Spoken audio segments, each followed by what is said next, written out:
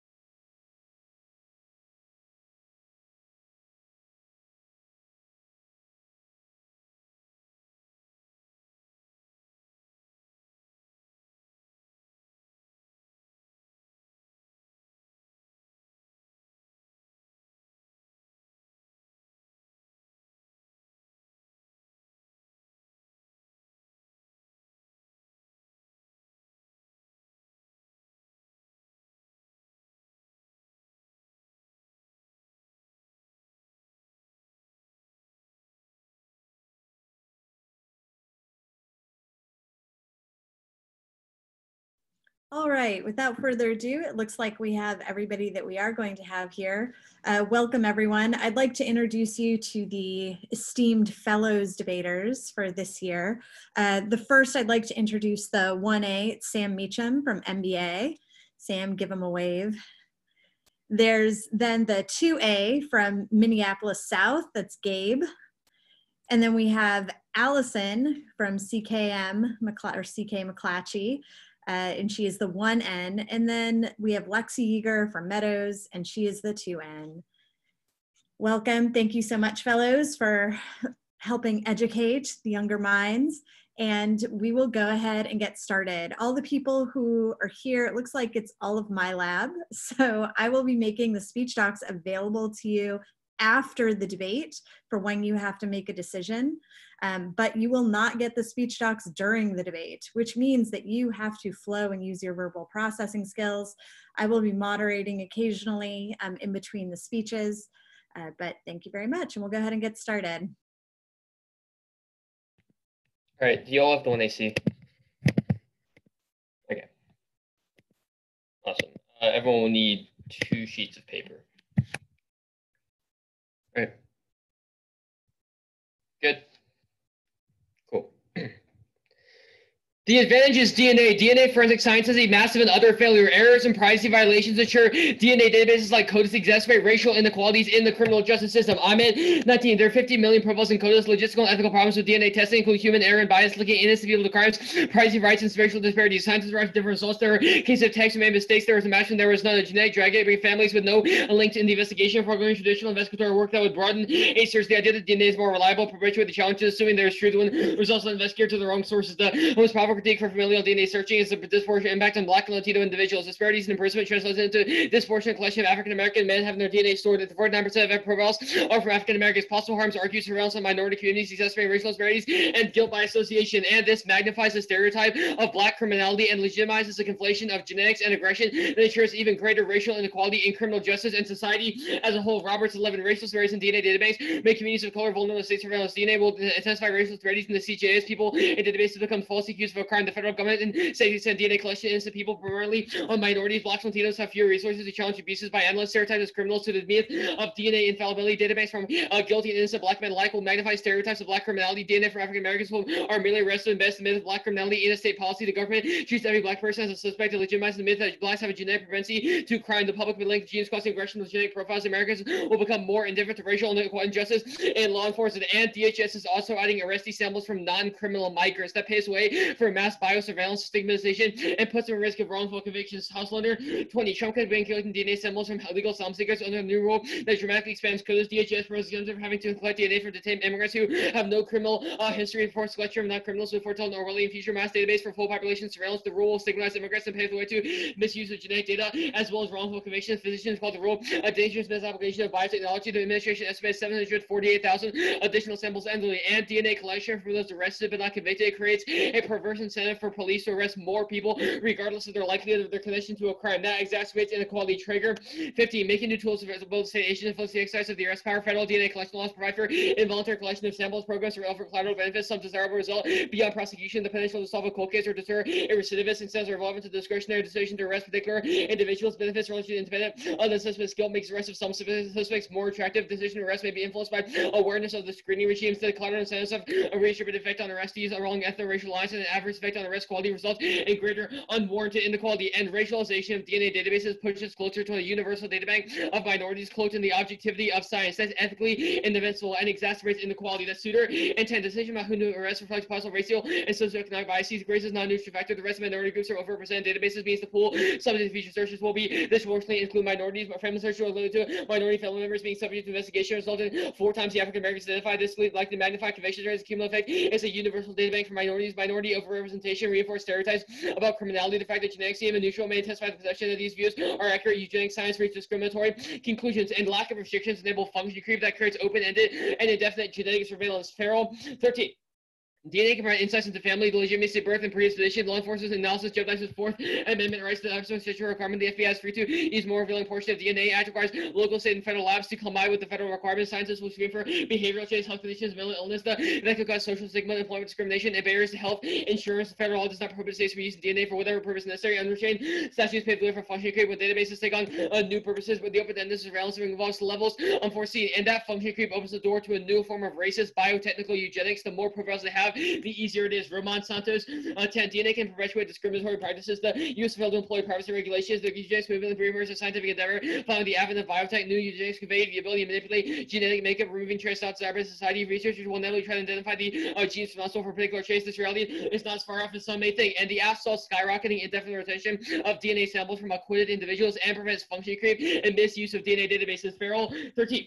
Because states must comply with the federal standards and amend prohibiting the preservation of samples post-acquittal would avoid policy. 58% of arrestees can face DNA sampling by the acquittal. These figures are projected to skyrocket. In response to Maryland v. King, states will require sampling from misdemeanor offenders. Absence of explicit statutory requirements, genetic info could be used in sinister ways. DNA can predict whether an arrestee is likely to reoffend, which can influence sentencing criteria. Only 7 states automatically expunge the sample. The DNA Identification Act should require explicitly the automatic deletion of samples on dismissal of charges, postponing the creation of the profile until after the arrestee is convicted. DNA samples be automatically deleted upon the creation of the DNA profile. Mitigate opportunities for function creep, genetic marker scheme, and misuse. And the plan creates constraints on the states that prevent circumvention. To participate in CODIS, they must follow federal statute. Creep 15.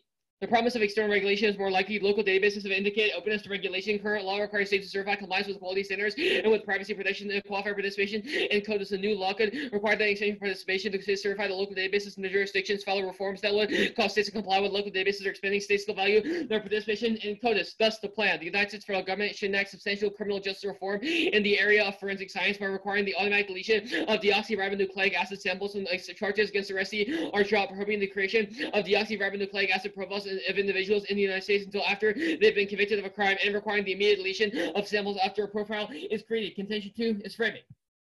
Any claims of util first or consider future generations are the logic of eugenics. Ekberg, 13 common definitions of the quest to enhance the health of the population, to prevent decline, degeneration, or crisis. Eugenics was based on a utilitarian ethos that required some sacrifice of liberty to achieve the greater good. Eugenics was transformed into policies designed to address social problems of restricted immigration and then anti-miscegenation, compulsory sterilization, eugenic euthanasia, and systematic genocide programs relying on the strong belief in for a commitment to utilitarianism and intergenerational justice and sacrifice for the greater collective good of future generations. Existential risk logic is mathematically incoherent. Tip the scales toward probability monthly. 15. Existential risk strikes me as philosophically shallow. They seem to share the basic form of Pascal's wager. The argument seems to ignore a new amount of merely possible existential risk scenarios as well as workable tech to prevent these is unlikely we have the resources to invest reservation of them all unless we speculate that this action becomes meaningless. The argument ignores completely the high likelihood that the resources will be wasted and there are substantial opportunity costs to not use the very proven strategies with better threats, albeit maybe not as massive as existential risk. None of that is worth any consideration in light of the massive stakes of existential risk, religious belief, and a probability-centered framework best prevents both ongoing violence and existential risk. As Karnofsky, 14, Boston relies on specific information backed by little other than speculation. Minimize existential risk would include any contribution to general human empowerment. In the face of uncertainties, rationally make a smaller positive difference whether not one can trace a specific causal pathway to making a large impact in the far future. The track record of do something good is far better than high uncertainty arguments about utility. Short-term considerations for have you done good rather than pouring resources into the far future. General empowerment mitigates catastrophic risk. The best approach may be a positive difference to the present and be skeptical of their long later change. Each internal link reduces the probability of the impact. We shouldn't have to get the dishead to zero for the F to outweigh. Koneda, 98, improbable comic scenarios of public discourse. Cognitive researcher calls the Othello effect the material of plausible but false assumptions that was far-fetched scenarios compromise a number of links which may seem probable, although likely to dwindle. We set the impression as plausibility. Snapshots offer a highly selective use. Hawks for concerned with a horde of dangers that pass their test of non-zero probability by lowering the threshold they establish an impossible standard. Wisdom against with the setting of priorities of what appears likely and what not. And all risk of extinction together is 0.2% per year. That's a starting risk of their dissent. Simpson, 16. The fate of our species can be forecast. Our results may not change. The immediate value is in agreement with the forecast. Humanity's prognosis for the coming century is well approximated by a global catastrophic risk of 0.2% per year. And DNA evidence is inaccurate and subjective. Chair 16. Science is only reliable as the manner in which we use it. The forensic analysis job more difficult. Math gets more complicated. The sample is very small, degraded. Allies might drop out or appear to exist when they do not. DNA evidence is 17 technicians. Only one of the 17 lab technicians concurred. If you show 10 colleagues, make sure you will get 10 different answers. The selectivity is still there. Standards and training levels and quality varies. Even the trace of DNA can become the foundation of a case contamination. It's an obvious hazard. DNA transfer is never amorphous on every less significant evidence. Types of common prosecutors breathing down their necks. Remember the card that breathing down their necks. That was the last card in the one I see. Oh, the second to last card in the one I see. All right, are you good? Yeah. Good, okay. Post-off, DNA can still be used as evidence in court, right? Yes, but there's a lot less DNA for courts to be able to use. DNA. Okay, your Hall Center evidence cites issues of lab contamination, statistical errors, and problems in the collection process that are causing faulty evidence to be presented into trials. If you only delete profiles after someone is proven not guilty, how do you prevent people from being convicted on faulty evidence? Well, the argument is that people are currently being convicted on faulty evidence because the database has so much data from arrestees. Our argument is that in the world of the AF, when only people who are convicted have their DNA collected, in a world where samples are deleted, wait, there but would be samples much less would a still chance. be collected right after someone's arrested. Like whether Yeah, or not they're convicted doesn't affect whether samples are always collected. deleted in the world of the AF. Samples can be collected, but I feel like your evidence says that what's causing the backlogs is the initial influx of samples to forensic laboratories. So if the same amount of initial samples are being like put into laboratories, how do you prevent backlogs? Well, we haven't made a claim about backlogs. Our argument is about how expansive DNA collection creates the risk of false convictions and creates a perverse incentive. Yeah, but backlogs is what's like creating faulty evidence. But okay, well, no, it's not backlogs. It's the question of just having DNA in the first place. DNA, okay. On your Traeger evidence, it says that officers have an incentive to arrest and collect samples so that their departments can have increased conviction rates. If DNA can still be used to convict someone post-AF, why would the arrest and collect incentive go away? Because it doesn't matter to officers if profiles are deleted. Well, I understand that question, but the problem with that is that officers would have no incentive to arrest people if they don't think they've committed a crime, because they know post-AF that if they arrest someone who's later acquitted, they don't get to keep any of their DNA information. What happens to samples that are already in CODIS? I think they'd stay there, right, Gabe? Yeah. Okay, so if 49% of samples in CODIS are made up of minorities and those still stay there, how do you solve the like Black criminality myth if the numbers still show that the majority of people who are criminals are minorities? Well, it's a question of the continuing utilization of that database for Why is it the matching continuous DNA. using? Because in the status quo, the reason why the Black criminality myth exists is because like almost the majority is of minorities. Like why does it require that's continuing for that? But it would dramatically decrease the amount of DNA being collected, which would probably have But it's still 40, less of an adverse Okay. effect along. Let's talk about racial framing. lines. How does the AF framing deal with two actions of equal probability? We don't think that magnitude is irrelevant. We rather think that probability, due to time constraints and debate, due to human cognitive biases, the mathematical incoherence of evaluating probability times magnitude, probability should be just one more prioritized question. over What extent of Black criminality do you have to solve to weigh that as an impact? Well, I mean, obviously there's no number, but like I think that if we make a meaningful difference in improving the lives of people, then that's a reason to vote F. Okay.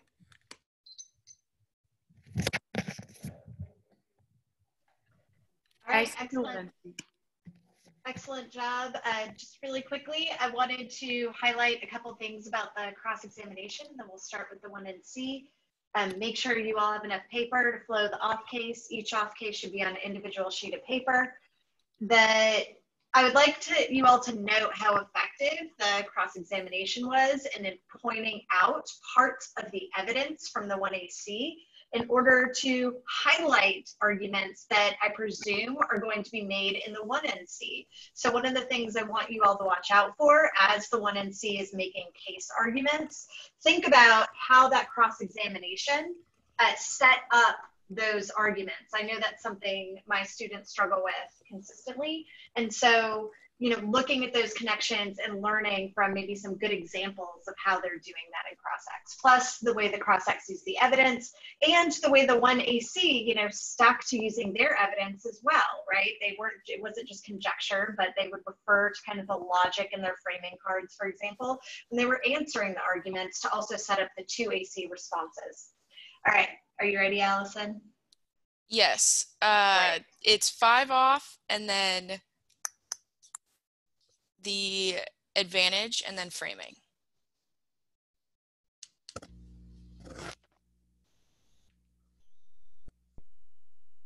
Is anyone not ready? Cool. First off is the counterplan. Pursuant to Article 5 of the Constitution, at least 2/3 of the states should call a limited constitutional convention, and at least 3/4 of the states should ratify a constitutional amendment that deoxyribonucleic acid samples must not be retained post-acquittal and prohibit the creation of deoxyribonucleic acid profiles of individuals in the United States until they have been convicted of a crime. The counterplan builds support through consensus. It's key to social change that avoids the rollback DA to the AF for Muley 4. Formal amendment to costly a method of updating failed to build support 5 justices adopting Kurzheil decision cost formal amendments more effectively discourage subsequent efforts by losers overturn for change amendments or more enduring than judicial decisions. They stabilize new rule settlements produced by Article 5 more enduring over time. Second off is the counterplan. The 50 states in all relevant territories should cease all cooperation with the federal government on collection, retention, and distribution of DNA samples except for the sole purpose of supplying the United States federal government with unusable and or fake DNA samples. Remove all DNA samples from state databases. Cease all cooperation with federal law enforcement officials who use DNA samples to inform arrests. Cease DNA sample collection of migrants and instead supply CODIS with fake DNA samples of all migrants that would have otherwise had their DNA collected. Express their support for sanctuary cities and remove any impediments to the creation of sanctuary cities. Create a fund to pay for the legal fees of immigrants and migrants. Ban genetic surveillance not included in databases of DNA samples. Announce that DNA evidence is incredibly unreliable and offer to testify to that fact in any court case in the United States involving the use of DNA evidence. State expungement policy solve. They can ensure samples are removed from all databases. Mercer and Gable 14. Every state regulates the genetic information it acquires at the statewide level. The statutes are anything but uniform. Local databases are not subject to guidelines. Amending would not be difficult, and Alaska, Missouri, and Washington have already done so. The state should bear the burden. Samples from non-qualifying individuals should qualify for automatic expungement. If the qualifying charges does not result in conviction, the individual should qualify for expungement. Third off is the critique. The criminal justice reform is a superficial and deceptive attempt to perfect the prison-industrial complex. Coristakis 19. The movement for reforming prisons does not even seem to have originated in recognition of failure. The system is broken only to the extent that one believes its purpose is to promote the well-being. The function of the system is to preserve racial and economic hierarchy. Then its bureaucracy bureaucracy is performing well. Language is a suit of armor polished to shocking glitter. The criminal justice reform consensus is superficial. Those who want largely to preserve the current punishment must obfuscate the difference between changes that will transform it and tweaks. They focus on public conversation at the margins. The alternative is a radical disidentification with the state of affirmative politics in favor of abolitionism. Rodriguez 08. Behind reformist struggles, there's an unspoken politics of assumption. Despite imprisonment, repression, and violent policing, the establishment left does not care to envision the abolition of U.S. domestic warfare. Generations will emerge against the living apocalypse. How could we live with ourselves in a state of emergency? What were the fundamental concerns of our progressive organizations? We require scholarly activist framework to understand the state must be radically confronted on an abolitionist politics. The establishment left remains unwilling to address the questions of social survival. Storytelling is inseparable from the on-the-ground shifting, rearranging, and recommitting of resources. This process of producing the state is an active, tangible, and identifiable structure of power and dominance, what some scholars call statecrafts. Leaders must reflect how they support and reproduce racism, white supremacy, state violence, and domestic warfare. Our historical moment suggests the need for rupturing one political move is long overdue. Progressive identification with the creative possibilities of insurgency. The abolition of domestic warfare necessitates a rigorous theoretical and pragmatic approach to counter an anti-state radicalism. This political shift requires a sustained labor of radical vision. Fourth off is the disad. Trump will lose now, but voters are still malleable. Hill 317. He is building a diverse coalition of support that, if maintained, would win him the state. Biden won Michigan. What stands out about Biden's performance is his ability to draw support from districts that inevitably that swung heavily for Trump in 2016. Biden appeals to Democrats and independents of many different backgrounds and political preferences. The question is whether this group of voters will stick. To broad base of big swing state is promising. And Trump is desperately trying to portray himself as a CJR reformer, but that rings hollow now because of no accomplishments beyond the First Step Act, Solemn 20. Trump's attempt to portray himself as CJR attacked Biden, giving Trump silence on how he would reform drug policy or make the criminal justice system less mindlessly punitive. Trump touts his support for the First Step Act. He has said nothing of further steps beyond the relatively modest reforms. At least he has laid out specific reforms. Trump has done nothing beyond bragging. And the plan gives Trump that key accomplishment. CJR is a salient issue that flips the election. Chung 19. Criminal justice reform became an issue. He signed the First Step Act into law. Trump is an opportunist who is taking advantage of the void. Those running for the highest office in the country are underestimating the importance to the electorate of reforming criminal justice. Should be central for candidates. CJR must be integral. Candidates need a substantive policy. It's an issue voters care about, for one which candidates will be held accountable. And Trump re-election permanently collapses U.S. leadership. It leads to global instability and great power nuclear war. Right 20. Trump has questioned the utility of U.S. alliances. If Trump were won re-election, that could change quickly as he would feel more empowered. Trump would pull out of NATO in a second term. By dissolving U.S. alliances, this strategy would destabilize the regional security, empower right-wing nationalists in Europe, and aggravate the threat of major power conflict. First, retrenchment would worsen regional security competition in Europe and Asia. Regional conflicts open up, implicating U.S. interests. The second problem with retrenchment involves nuclear proliferation. Conflicts among have a greater chance of spiraling into escalation. Third, retrenchment heightened nationalism and xenophobia. Fourth, problem concerns regional stability over global retrenchment. Fifth off is topicality. Criminal justice refers to the entire complex of institutions and people involved with crime. Shinar 75. Criminal justice denote the entire complex, and substantial reform requires a wholesale approach to the overall criminal justice system. Morris 78. Holistic approach is essential to substantial reform. The task is to define courses of conduct, avoid the availability of existing institutions to swallow changes. Violation. The plan targets a subset of one of the areas specified in the resolution rather than changing policy across the entire area. A voting issue to preserve predictable limits. They make it topical to decriminalize or increase enforcement of any crime on the books. They allow AFSA focus on a single federal agency or decriminalizing any crime or regulation, which is unfair for the negative case. Function creep isn't true. Rylac 15. DNA evidence is collected, kept, and used in CODIS database. Police laboratories are not even equipped to do such testing. DNA profiling for law enforcement purposes is confused. There's no extra information beyond identification. The DNA code has no use outside the forensic science system. Most consumers willingly provide much private information are identified by barcode or are stored and handled with the same protection as criminal evidence. And the plan fails to establish privacy regulations, which means outsourcing to other private companies allows for discrimination. 1AC Roman Santos 10. The U.S. has failed to employ comprehensive privacy regulations that would prevent the government from sharing DNA profiles in a DNA database with other groups. Some states, such as Massachusetts, Louisiana, and North Carolina, include a vague, open-ended authorization that allows a database to be used for other humanitarian purpose. Alabama statute explicitly authorizes the creation and use of DNA population statistical database to provide data relative to the causation, detective, and prevention of disease or disability, as well as to assist in educational and/or medical research. Local databases circumvent Craig 15. Federal funding that allows local law enforcement officials to bypass local budget process, provide firms interested in expanding the use of DNA forensic analysis. CODIS remains an ineffective crime-solving tool. Local DNA databases are not required to comply with any of these federal regulations. They are free to include consensual DNA samples. Local DNA databases are also built with DNA processing from private laboratories. Also, private laboratories circumvent Van Ness 20. Police across the United States are uploading crime scene DNA to GEDMATS and other databases where purchasers of genetic testing kits from companies such as 23andMe and Ancestry can share their DNA in hopes of finding long-lost relatives alternatives. Law enforcement use of DNA databases has opened another front on the glowing battle over digital privacy. However, the right to what we call the Wild West, there aren't a lot of rules on the ground. Framing. Behavioral psychology proves we underestimate risks of extinction. Or 20. Psychology identified we neglect existential risk versus the availability for people to estimate likelihood based on recall. We underweight events which are without precedent. Availability with existential risks fails. If seeing is believing, we step over the precipice. Scope neglect. We have trouble caring about something 10 times as important. And utilitarianism is a good metric for evaluating impacts. Green 10. Science is telling us that moral judgment is not rational enterprise. It is unlikely that there is any coherent moral theory that can accommodate moral institutions. It defines deontology in terms of values that are not deontological. Kantian self-characterizations fail to distinguish deontology from other approaches to ethics. Consequentialists are against treating people as objects by counting every person's well-being. If you ask a deontological person why it's wrong to push someone in order to save five others, answers will be tautological. Others will be more sophisticated, but these answers don't explain anything. There seems to be something deeply right because they give a voice to powerful moral emotions, but they don't really explain the philosophy in question. I'm gonna run to the bathroom before Crossix. Okay. All right, while he's doing that, you should be kind of looking over your flows, understanding some of the strategy. Did anybody feel like they could get all the planks to the counterplan, the state's counterplan? That is an example of a multi-plank counterplan.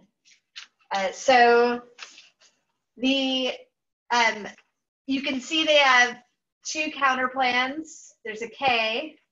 So I imagine there's going to be a question about conditionality here and cross-examination. There's the disad, and then there's a T argument, and they have some case arguments that are primarily focused on ways that the affirmative doesn't exactly resolve some of the questions or the problems that they're saying they can resolve in regards to preventing eugenics or racial profiling in DNA or racial stereotyping. So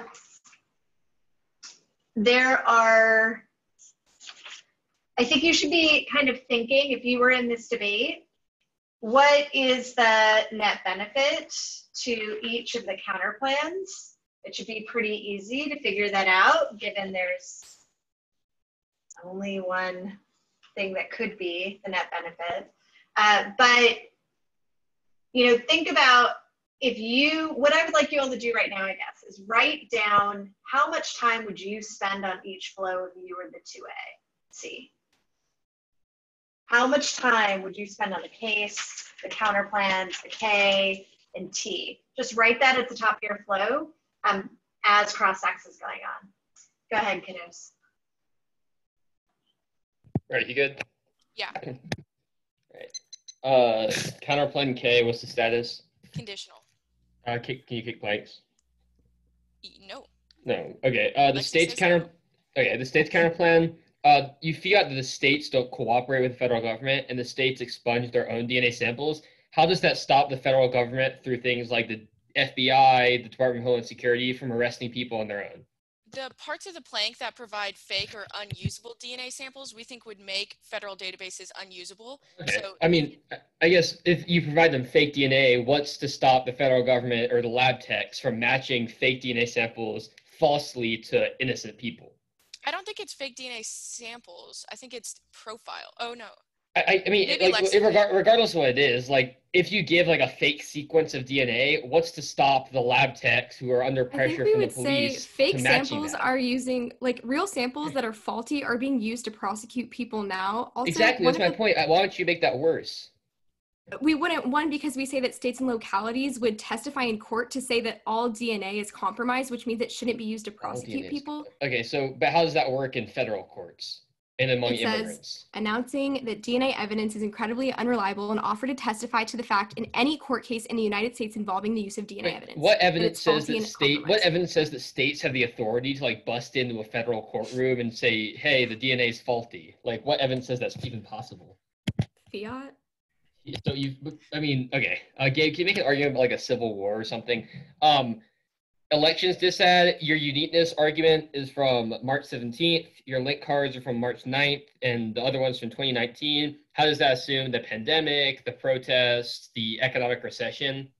Yeah, we can read more evidence specific to those issues in the block, but I mean, I can go through those things one by one if you want. The pandemic, we think that an economic recovery is coming. It affects the Democrats just as much. But as of this point, you've not read any qualified evidence saying such. Well, we don't think that those are issues that implicate the validity of the arguments made in those. You don't think the coronavirus implicates the validity of an argument about the election? Okay. Well, I mean, obviously it intersects it, but it doesn't change the fact that you know, our uniqueness argument is that Trump will. That makes sense. I guess the framing page, is there a probability of an extinction risk that is too low to evaluate? If it's statistically insignificant, but we'll What win does the that dissent. mean? What is that? Wait, if it's indistinguishable from like the background noise or like the okay. Yeah. That makes sense. I guess election still, the right card. Why did Trump not retrench during his 4 years in power, including 2 years in which he had a fully Republican House and Senate? Because he had something to lose, and he feel like he has to appease to or appeal to Republican institutions, but he wouldn't if he had got reelected. Thank you. Before they get started with the 2AC, I just wanted to, or while, I don't know if you need prep time or not, but. I'm good, but. Okay, give me like 10 seconds then. Hopefully you all have written down how long you would spend on each flow, and then you should have a timer going while Gabe is speaking and kind of see if you matched like one of the better debaters in the country, right? And how he is going to address the 2AC. I know, Gabe, no pressure. So you want to see if you can kind of match that same timing, or see if, you know, you thought maybe he was off, or if you had some reasoning of why that's true. But also, I wanted you all to note that there was this question about the federal courts. So one of the things I thought was really good in this last cross-examination is Sam asked a pretty logical question about the nature of the difference between a state court or state case and a federal case, and whether or not states could act in federal cases. Lexi gives the answer fiat, or Allison gives the answer fiat, kind of overwhelms that. You have to decide whether or not you think that is true or not. But the one thing I really wanted to focus on was, notice that he's using his background knowledge of the topic to ask logical solvency questions of the counterplan. This is why all the topic lectures that you have had and will have over the course of the camp are so important to you developing sound strategy over the course of the year. So please make sure that you're using your notes, so when you can go back to them and ask those sorts of good logical questions about counterplans or dissads. All right, thank you, Gabe. Whenever you're ready. Cool. The order is case. I'm going to answer the substance, and then I'm going to do framing. Then it's topicality subsets. Then it is the state multi-plank counterplan. Then it's the constitutional convention counterplan. Then it's the abolition critique. And then it's the elections dissent.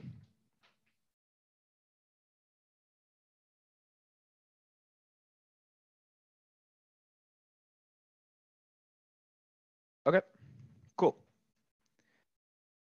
DNA collection causes eugenic policing. It results in the broad overcriminalization of whole communities and is getting extended to migrants right now. That is a fundamentally unethical practice that must be rejected. 1 and C1. Yes, function creep. This card says nothing. Traeger and Bartusiak indicate that DNA surveillance causes police to have the perverse incentive to arrest more, but we also didn't read an impact of function creep, so it doesn't matter. It's unconsensual, which is different from the grocery store. The circumvention debate. Group 1 and C2 through 4. First, the cities and states have to follow federal regulations. They want to be a part of CODIS, even even post-AF. That's the Krieg evidence. Second, their evidence is about tiny labs that do not implicate the majority of the advantage. Private labs are super small scale and no police use them in the status quo. Third is there's no funding for these databases that they highlight and they're re-highlighting. They're not as big as 15 million people who are unjustly criminalized, which is very different. The framing debate. Ord evidence is wrong. Debate proves we have a perverse incentive to overfocus on existential risks. Even if this evidence is broadly true, it does not apply to this space. But existential risk focus is bad. First, overfocus on magnitude causes bad policy making. Fixing small-scale problems has ripple effects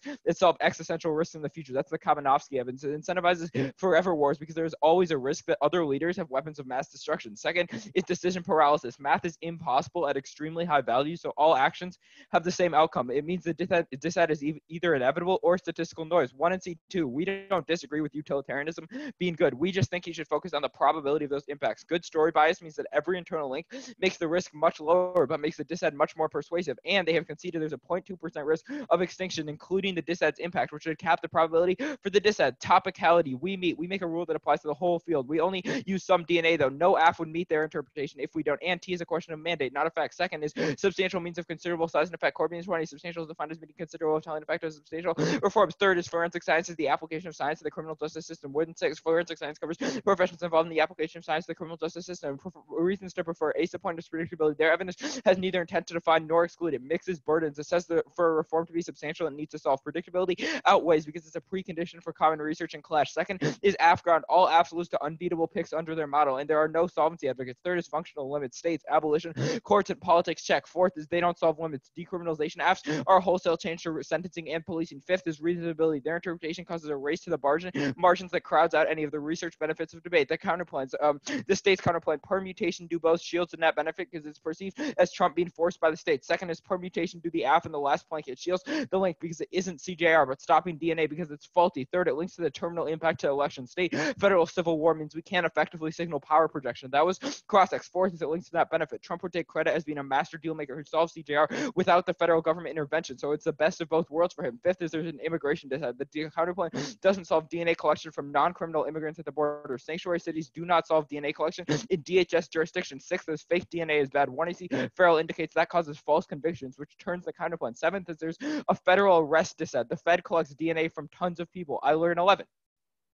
Federal government expanding individuals targeted federal military and DOC offenses collect DNA from individuals who are arrested, all arrestees, and all non-citizen detainees. Eighth is a 50-state uniform fiat as a voter. It skews the lit base. It makes it impossible to find deficits, and it undermines topic education. Non-uniform fiat solves. Ninth is counterplans must have a solvency advocate. Anything else is unpredictable, not grounded in the lit base, and does not justify the counterplan. At worst, we get new 1AR solvency deficits. The con-con counterplan. Permutation do both would shield the link would be perceived as federal follow-on to state pressure. Fiat just means it is desirable. Second is permutation do the plan or the counterplan's amendment is ratified. They introduce delay, which solves the net benefit. Chisholm and 5, actual ratification can take much longer. The 27th it was proposed, but now ratified until 203 years later. The length of time depends on the gravity of the issue. Third is there's no rollback dissent. The permutation and durable fiat should solve this. Fourth is delay permutations are good. They're key to check process garbage that competes out from BDC and delay counterplans that seal the AF. There's a solvency deficit to delay. It would take a few years to come to fruition. Trump is expanding surveillance to 1 million new migrants right now, and it would require court interpretation, which would water it down. Sixth is con-con is a voter. It's impossible to get solvency deficits without comparative literature, and fiat erases any reason it fails. Seventh is it links to that benefit. If Trump is fishing for a CJR win right now, he would obviously sign on to the counterplan as a major constitutional reform that he supports. Conditionality is a voting issue for argument responsibility. It lowers the bar for argument introduction, where privilege is a model of debate that denies the 2AC its best offense by preferring technical drops over clash and encouraging asinine counterplans. One condo and multiple debates solve their offense. The criticism, permutation do both. Either the alternative overcomes the links or it is insufficient to solve their impact. There are two net benefits to the permutation. Ace point, it solves backlash. Immediate abolition would cause white fascist takeover, so it's better to incrementally disempower the state. Second is the AF. Policy action is necessary to resolve ongoing eugenic violence. That is a dissad to the alternative and a defense of our politics. Third is framework. The AF must prove the K must prove the fiat and implications of the plan are worse than the alternative or the status quo. The impact is fairness. Their framework shifts away from the controversy we're equally prepared to debate about. That decks clash, which is the only metric the judge can use to fairly determine the winner. Forcing us to defend the costs and benefits of our political advocacies is key to testing radical thought, which turns the alternative's education. Fourth is they only get to fiat the USFG. It's impossible to compete with any alternative without comparative literature and is non-reciprocal. You can't beat the fiats. People stop being racist counterpoint. Fifth is a performative contradiction. They said the state is desirable and liberal change is good on other pages, which means we should get to sever our reps and they don't get cross applications. Our impacts outweigh because we have proximate solvency for some violence, and they only get to weigh the impacts to the links that the alternative can solve because anything else is not a unique opportunity cost of the plan. There's no link to the AF. The AF reduces DNA surveillance. Small substantive police reforms work, and the permutation would check back against broader violence. DNA overstretch incentivizes communities to get surveilled. It turns the alternative. Genetic testing of infants in prison populations is expanding biosurveillance. That's the Ramshaw evidence. The elections dissent. First is the link and the uniqueness evidence. Do not price in COVID or the protest. It means they should overcome the AF because it is smaller than COVID. Second is Trump wins now. Primary model, Musso 529. The key to another victory of the president lies in examination of primary versus Trump won them very easily. Biden had a great deal of time that gives Trump the edge. Trump has a 91% chance of being reelected based on statistical and historical theory. Third is partisanship is locked in. Liberals will view the plan as insufficient. Conservatives love everything Trump does anyways. Fourth is the election is too far away. Trump could cancel it. Russia might hack it, and other events could outweigh in the next week. COVID and protests prove that predictions are impossible. Fifth is the AF can't help Trump. No one cares about DNA collection, and law enforcement thinks it's effective. Creating 15 lack of legislative interest and regulating local DNA basis surprising little political upside for politicians to initiate legislative code police use enforcement. Identifies as effective public outcry resulting from surveillance techniques seems unlikely because it's not to see themselves as the subjects not notified of new techniques in advance. Six is other CJR thumbs. The protesters are demanding broader changes than the affirmative. Seventh is Trump's XO and broader congressional reform thunk. WFMJ 20. Trump signed an XO curbing police brutality that all these departments and me credentialing Congress moves towards police bills. Eighth is Trump reverts back to law and order rhetoric and inevitably. Nakamura and Herman 20. Trump signed an XO to protect public monuments. Accused Black Lives Matter of committing treason through a federal cartel of protesters about retribution labor. Terrorist Trump is shifted exclusive law and order rhetoric, dropping pretense of addressing police brutality, security, conservative base terrors, diminishing public approval, reinforcing widespread skepticism with systemic abuse. He's always going to favors based law enforcement. Individuals, President Trump will always stand for law and order. Ninth is the past 4 years disprove the hedge impact, but there's no hedge impact. Empirics and political psychology prove Trump U.S. postures unrelated to great power peace. Fetwise and 17 hegemonic stability theorists purport to understand the perception of others. Russian protests regarding NATO expansion. We are not taking seriously. Quarter identify the United States as the greatest threat to be disagreement with U.S. policies. Motivates counter-hegemonic beliefs. The U.S. is not essential to the new peace corps. Evidence from the relationship is extremely hard to identify. Hegemonic stability does so without leaving a trace. Neither Washington spending interventions, grand strategy seems to matter. Armed conflict around the world. Hegemonic stability believes that susceptible to misperception of the new peace will persist no matter how dominant the U.S. is or what Trump follows. Predictions are contingent on COVID, which matters most to voters, even if not partisanship means no swing voters. Gear 2020, the biggest issues of the pandemic and the economy will greatly affect the vote in November. If the economy can improve, then might be able to hang on. A record high unemployment remains. Trump will likely lose people's votes are already partisanship determines how people vote. A pandemic has shifted the shadow strategy. The economy has taken a sharp downturn. The Gear test evidence is marked a sharp downturn.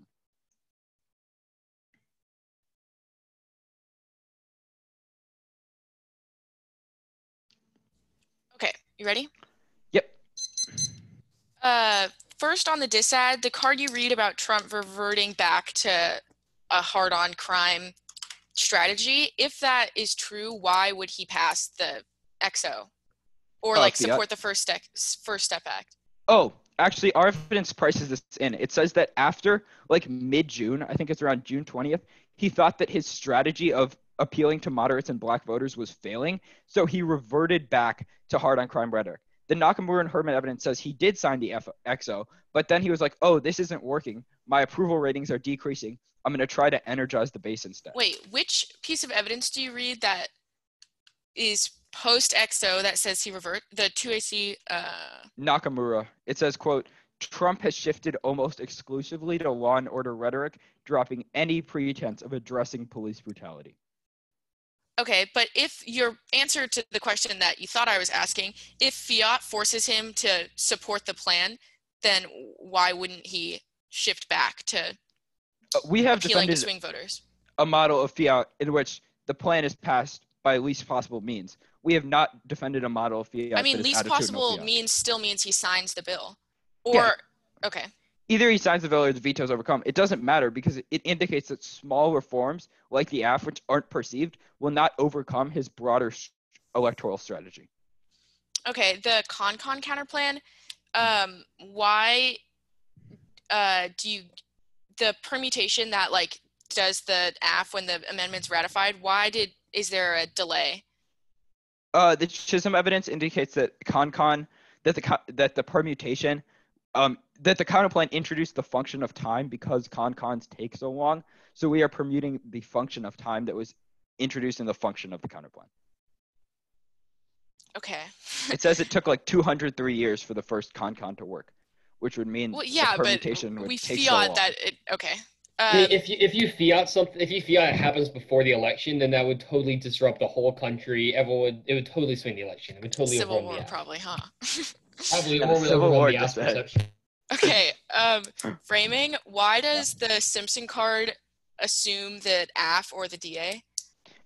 It assumes it assumes whether existential risks will occur. They use Bayesian probability to determine that it is very unlikely that war will occur. Yes, maybe it doesn't assume like Trump reverting on alliance commitments, but Yeah, actually, it assumes when was that? broader probability. It assumes the broader probability of whether Wasn't that war will card occur in and the that first place. Bayesian analysis, didn't that happen before Trump's election? Yep. But it still can accurately describe the Prices in probability of every war single and Yeah, contingency resentment. it of prices in anything that could every ever X happen. risk. Yeah. Yeah, Prices but in climate, still things AI. can make them more likely that it doesn't know about. Maybe it's like 0.3%. Okay, thanks. That's helpful. Okay, we're starting prep. All right, so again, a well-contested cross-examination where they kind of go back and forth. You should, hopefully you kind of looked at time frame about how much time the two AC spent on each flow. One thing that I noticed was I thought Gabe was, and everybody so far has been super clear. And it's not that he sounds, and Allison as well, sounded so relaxed while speaking, and Sam as well, that all three of them have sounded so relaxed while speaking, but being very effective at really opening up their mouth, projecting, but notice that they don't have that sort of like, they're not double breathing or, you know, freaking out about the way they're speaking. And so how that kind of helps, you know, that kind of calm speaking, they're still speaking fast, but they're so efficient with the way that they're using their language. Something that I really wanted to highlight about the 2AC is notice how the 2AC used cross-examination, for example, to kind of support some of the arguments that they were making, as well as just logical arguments about the 1AC. So the 2AC doesn't just read a bunch of pieces of evidence.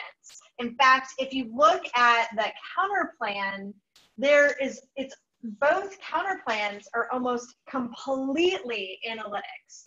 And the reason that they're almost completely analytics is because the 2A is smart to use the 1AC and is thinking about what is it about the nature of the 1AC and the nature of the process of the counterplans that logically does not make sense, or the way the counterplan changes the process of implementation, for example, introduces a delay and how that would function in the world of the permutation.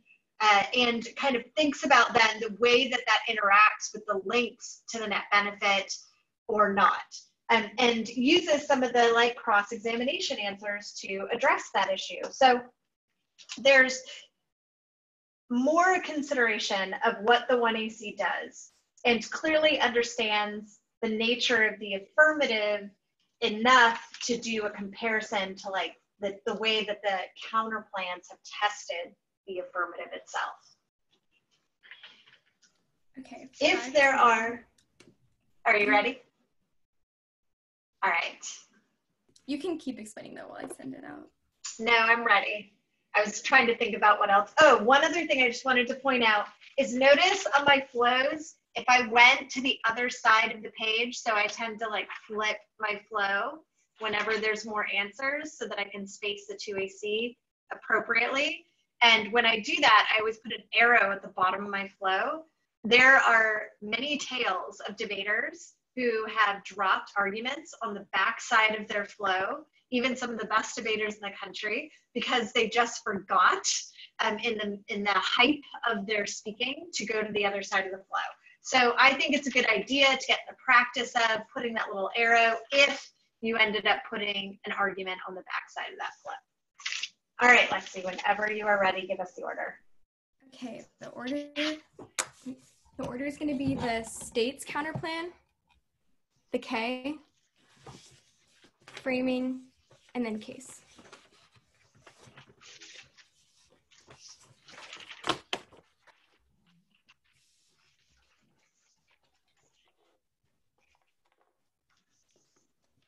right, is anyone not ready?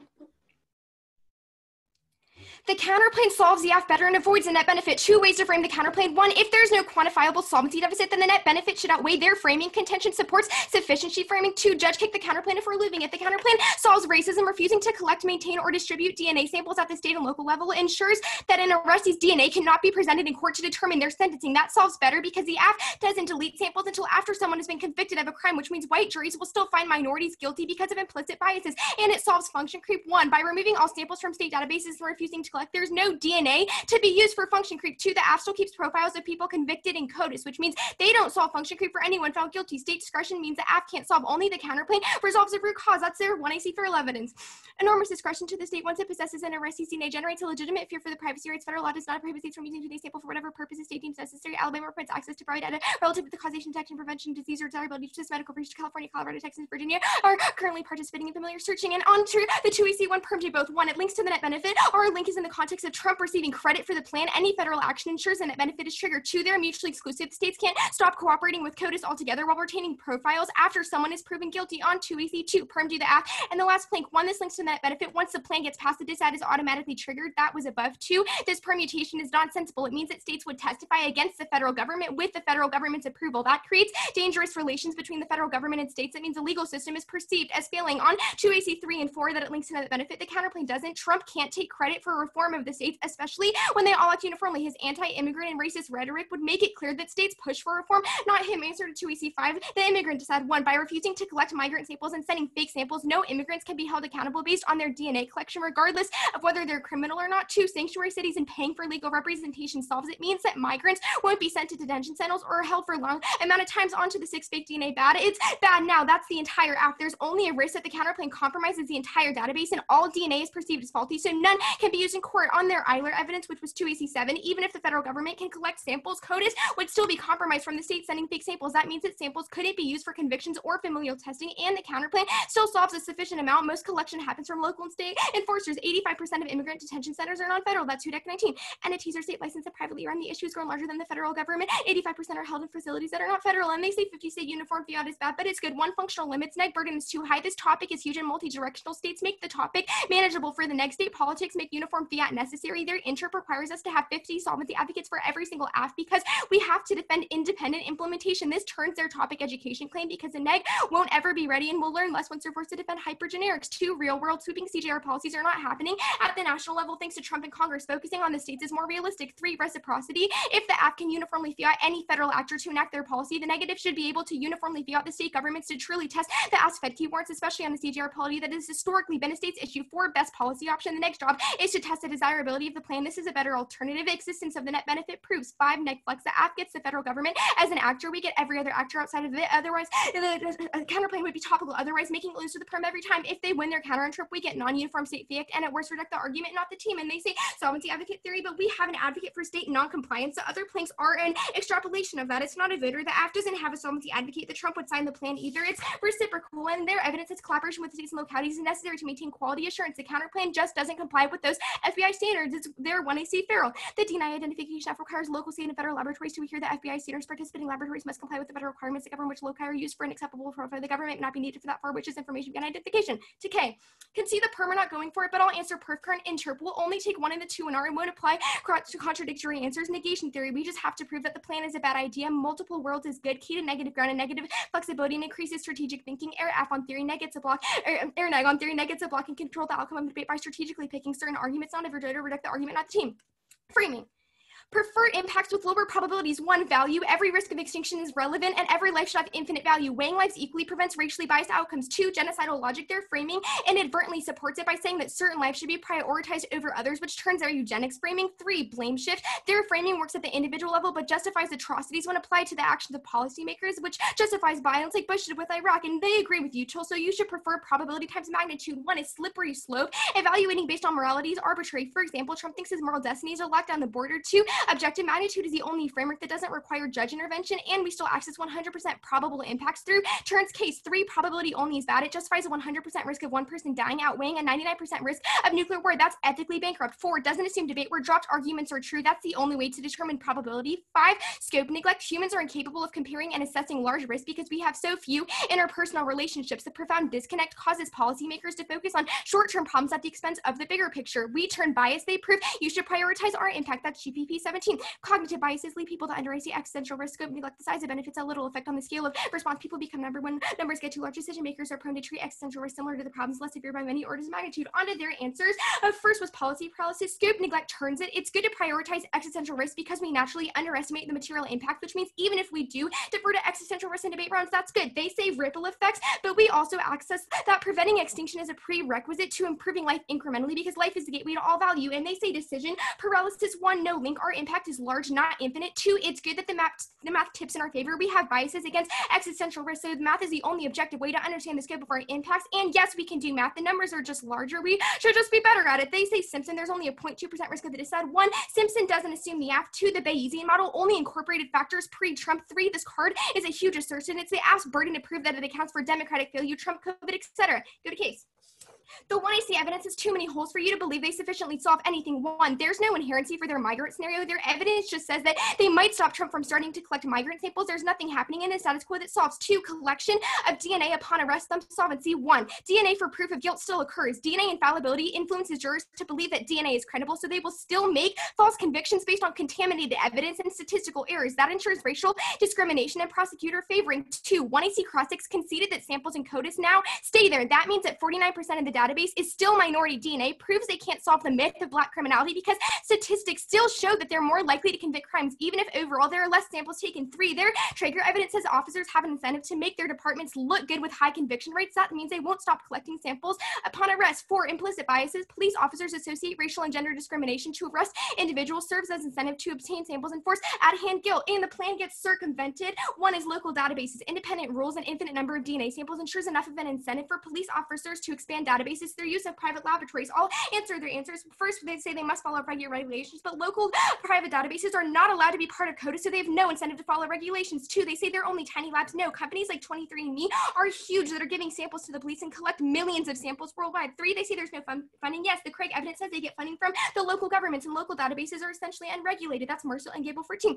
Local DNA databases operate under their own rules. They catalog a far greater number of DNA samples than their state and federal counterparts. Local agencies are able to exercise great discretion in the collection and use. These limits do not extend to state and local DNA databases. DNA can be retained to use in investigations of Ukraine. Samples are not eligible for entry in the national database. Localities keep the DNA profiles in their own local databases, little to no guidance and regulations. And 2, private databases, GED, Match, 23andMe, Ancestry.com. All of these companies take DNA for which the police can request and utilize. That's 1AC Roman Santos, and legal loopholes within consumer genetic databases make government misuse and privacy violations inevitable. That's RAM 19. DNA searches in consumer genetic databases were identified through partial match between crime DNA samples and often relatives. More than 60% of Americans of European descent amounts a massive failure of democratic accountability. GED match family training publicly embraced working with law enforcement, nor have they volunteered the DNA as many tricks from the individual have or used not home genetics test.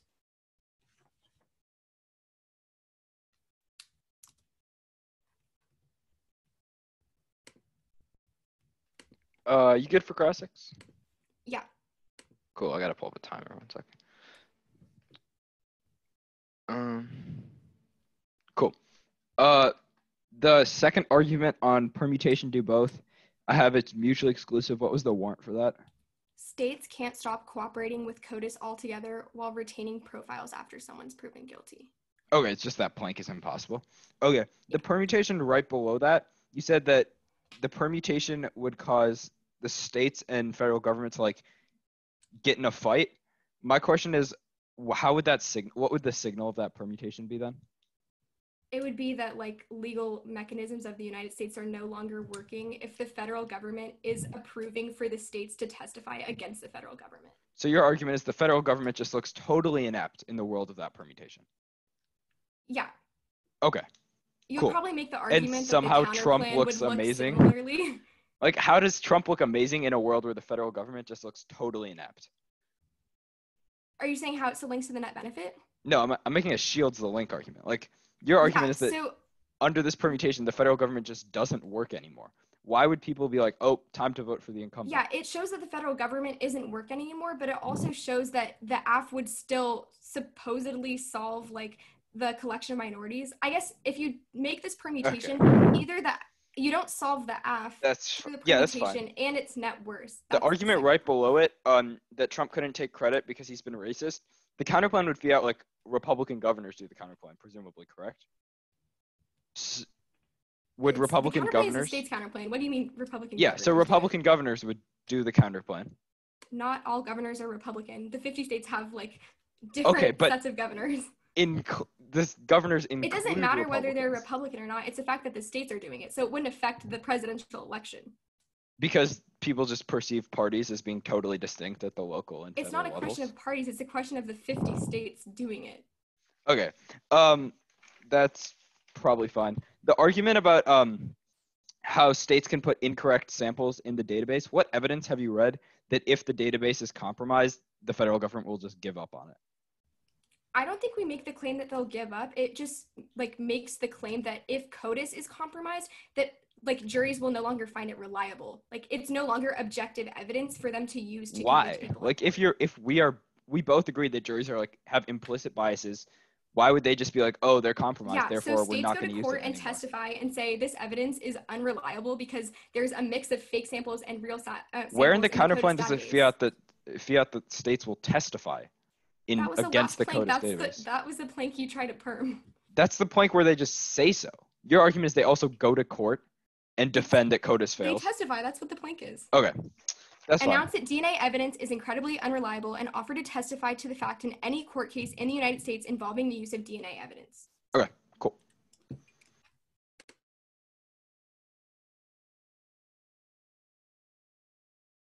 I'm going to take some prep 8 minutes. All right, everybody take a second to organize your flows and take a look.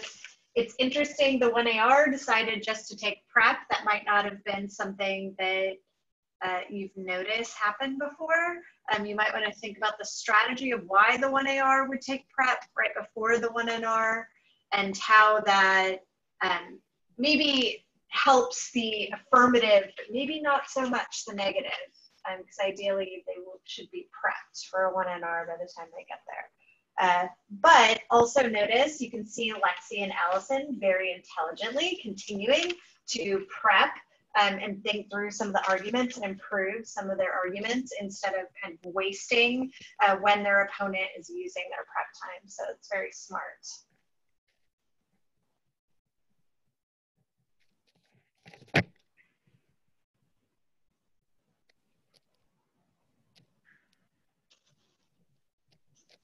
Sam, just making sure y'all are still prepping, right? My mute was on. Sam, are you still prepping? I think so, yeah. Okay. The next thing that I wanted you all to note is think about what you think the 1NR should be going for given what the 2NC extended. And kind of what's necessary for them to go for. And maybe... I have 624. Sorry, right. I interrupted you. That's all right. All right, go ahead whenever you're ready, Allison.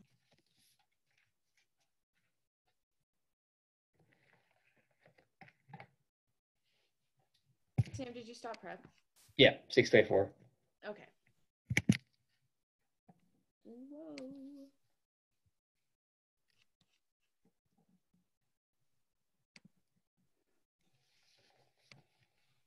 I think the doc should be sent.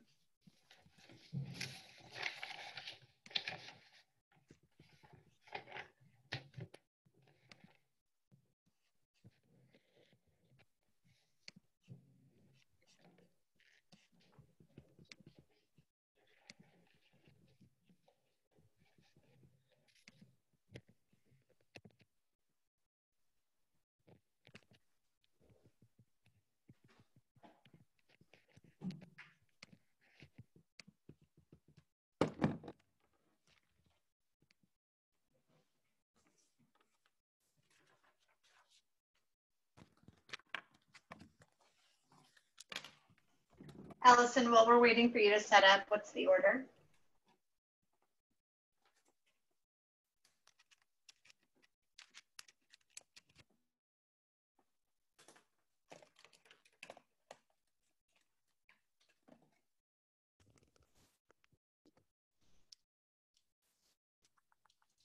Okay, the order is the CONCON counterplan and then the DISAD.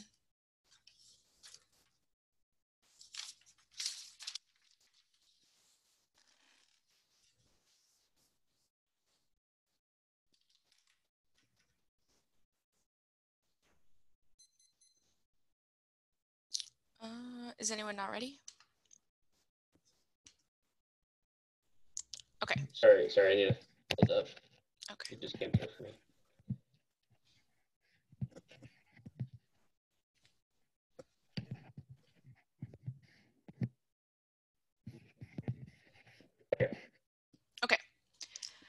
On the counterplan, we'll concede the permutation. We're not going for it. Con bad is just a reason to reject the argument, not the team. Conditionality, interpretation, we get 3 conditional advocacies and we can't kick planks. First is offense, strategic decision-making. Multiple conduct makes the AF choose their best arguments and the neg collapse to their best policies. That teaches debaters how to evaluate and compare their own arguments, which builds strategic, argumentative thinking. Neg flex, it's necessary. A subpoint is topic bias. CJR is already absurdly broad. The AF gets any small bidirectional reform. B subpoint is AF bias. The AF gets first and last speech plus 2AC reclarification of their plan text. Condo is key for the neg to adapt in the block to a 1AC we're inherently less familiar with. Next is defense strat and time skew are inevitable. 1Ns will prolift disads and T if they can't get conditional advocacies. No perf con means no impact, which was the 2 and C. Reject the argument, not the team.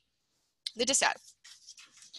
Trump re-election causes extinction. He would feel more empowered to pursue retrenchment, pull out of NATO, dissolve alliances. It causes regional security competition in Europe and Asia, nuclear proliferation, international shift towards nationalism and xenophobia, all of which are existential risk. Also, Trump re-election leads to irreversible and catastrophic climate change, star 19. Trump's second term would be far more endurable. 8 years of Trump will be impossible to undo. Climate change will become much harder to address. The biggest difference between would be irreversibility to keep warming below 1.5 degrees. Emissions must drop. Re-election would put national commitment to decarbonization while encouraging other countries to do nothing as well. Change that is delayed becomes more economically and politically difficult. If we wait another decade, it will be 9%. The economic disruption and popular resistance may be more than our political system can bear. The world might hit irreversible tipping points, which would doom us to catastrophic sea level rise. The effects of climate change are bound to be convulsive. But Biden's our only hope to solve climate change. Dembicki 20. A Democratic win in November could remove 2.7 gigatons. U.S. progress would have to be accompanied by China, India, Europe. Global cooperation goes beyond Paris. The EU is looking to make a Green New Deal. China invested $83 billion in renewables. If you add the U.S., that's over half the global economy.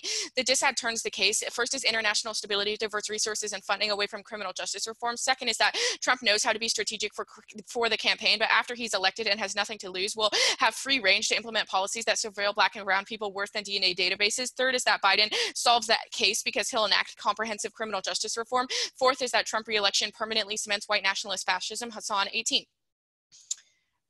Democracy is in crisis. Minorities are under fire. We're heading towards a militarized authoritarian surveillance state. Democrats seem to unwilling to recognize the existential danger that Trump poses. Nonstop struggle against incipient fascism and unabashed white nationalism. The job is to negotiate with Trump only to defeat them. 2AC1 is that their evidence doesn't price in COVID. I'll answer this on the Gutierrez card. They say Trump wins now, but Trump will lose now. He needs a strategy to widen his appeal because a base-only approach fails. Biden is ahead in key swing states, but they're still malleable. That's the Hill evidence. 2AC must do is from Fox News, so obviously says Trump will win. Prefer polls over models. Also, Biden is leading in the 6 main swing states. Promeric 617. Biden has expanded his edge in 6 swing states: Arizona, Florida, Michigan, North Carolina, Pennsylvania, Wisconsin. Will determine who wins in November. Biden's edge grew from the last poll. They say that partisanship is locked in, but no, swing voters exist and will determine the election. Schaffner 20. Clinton's loss was attributed to millions of Obamas who shifted to Trump. As many as 1 in 10 Trump voters considered voting for somebody else in 2020. Swing voters do exist. Persuading them has a 2-vote effect on the margin. Mobilizing can be challenging. Trump voters who might change their minds only 40-10% seem to go for grabs. The fact is these voters are at least considering voting for a Democrat is important. Aversion could sink even lower. They say that it's too far away, but the 2AC didn't read any evidence for any of these Blippi assertions to be true. They have no evidence to substantiate the claim that Trump will cancel it or that Russia would hack. So you shouldn't assume that that's true. But black swans are unlikely because COVID means there are less bills. Being passed, though each one gets magnified. Also, predictions are possible. Just because they were wrong in 2016 isn't a reason to reject it wholesale. They say nobody cares about DNA, but the 1NC Chung evidence says Trump is an opportunist taking advantage advantage of the void left by candidates not talking about CJR, which means even if the plan should be small, he'll blow it up and make it as central campaign issue. Even if the plan is small, new bipartisan reform creates momentum for follow-on measures. Mooney 219. Bipartisan reform is a powerful tool for reaching across ideological divisions, which can lead to comprehensive reform. The problems in our justice system remain formidable. Several years ago, few of us would have imagined that Trump would tout criminal justice reform can spark continued chain of reform. Lastly, criminal justice reform is the most important issue in American politics. The act will be widely reported and perceived. Any policy gets blown up because of the political context. They say that other CJR thumps. There's no evidence that other reforms are coming besides the act. They say the XO thumps, but the XO wasn't enough. Should be 20. Activists call it breadcrumbs. Widespread public demonstrations that change this executive order as breadcrumbs. Activists want more. They say that Trump reverts back, but extend solum. Trump has shifted tactics since being tough on crime in 2016. He's attacked Biden's harsh drug policies and is trying to portray himself as a criminal justice reformer, proven by the recent XO. That strategy is failing now because he doesn't have the proof in the pudding and hasn't done anything significant to follow up the First Step Act. Right now, it's just posturing and bragging.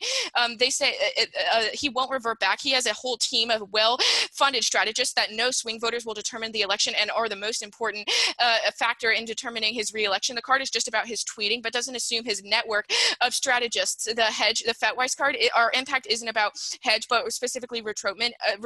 And COVID doesn't. Oh no, computer, come on. COVID doesn't thump. Close. Oh, that was so brutal. All right, 624. Sure. All right, so even good debaters have computer issues. One of the things that, so I want you all, we've been talking in our lab a lot about how to do EV comparison, and we even did like a little drill with the elections DA in particular with 2 pieces of evidence that everybody did. So if you look at your flow, number one, you can see, like, you can criticize my flow right now. What can you tell just by looking at what happened on my flow? What can you tell that I did not do enough of? Spacing, right? I didn't really space my flow adequately in order to kind of address the way that the F comparison was going to expand out in the negative block. So I wonder if maybe you all did the same thing or made the same mistake I did. Think about, you know, some of the comparisons that were made on the uniqueness debate in particular, given that we've done this drill and talked about, you know, Biden win versus Trump win in 2020. So think about some of those comparisons. And then there's also a good example of responses to conditionality. We haven't really talked as much about conditionality in lab yet, but if you were, you know, having a hard time with condo, maybe checking your flow on that and looking at that later, using this as an example for when we do talk about condo, the 1NR.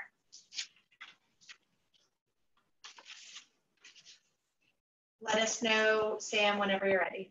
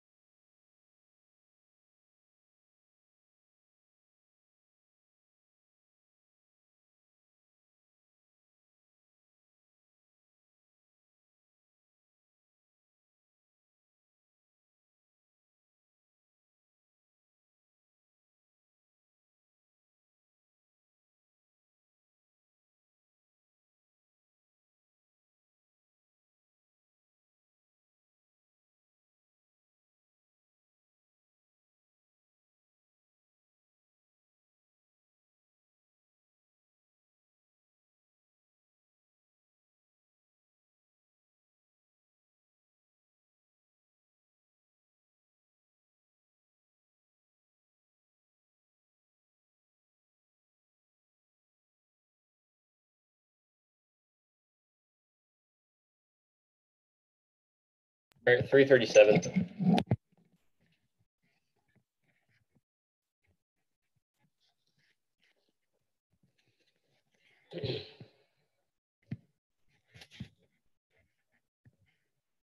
Sorry, yes, I did that.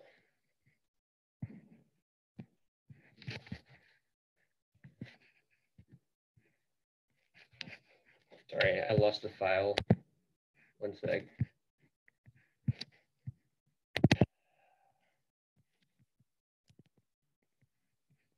While he's looking for that file, Also a reason why we should be always saving our documents in the same place, in a folder that we know.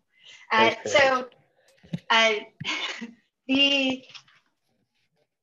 want you all to think about the 1AR is obviously time pressured. So the 1AR needs to like think about strategically how much time they should be spending on each flow. I want you all to think about how much time would you spend on each flow, case, or like the advantage area, framing, there's the election states counterplan, whether or not you think it would be worth it to extend conditionality or not to 1AR would be another calculation or something to think about in that debate. Whenever you're ready, Sam. Okay. Order is going to be case, framing, states, counterplan, elections, dissent.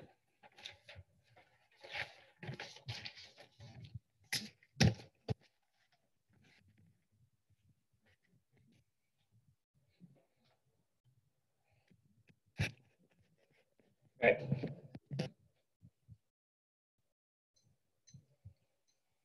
Sorry. All right, is anyone not good?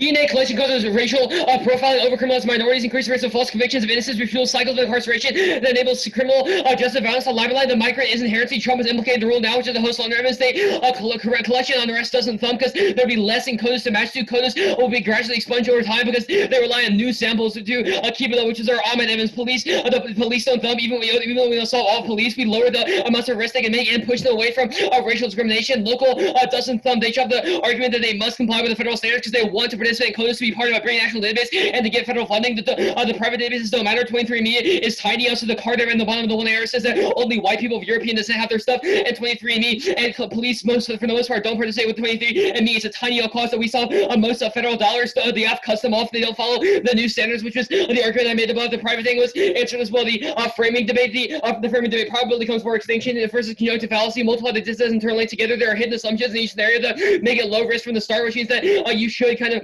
artificially lower it. Second is probability solves extinction. They didn't really answer the Karnofsky evidence very well. It says combating ongoing violence is historically better, reduce risk and speculating on future extent risk. For example, less racist violence-based society, more free and individual response to crisis. We don't prioritize certain lives. All lives are equal, but probability first prevents pushing ongoing violence under the rug. It's not a moralistic claim. It's a probability claim. Probability is not probability only.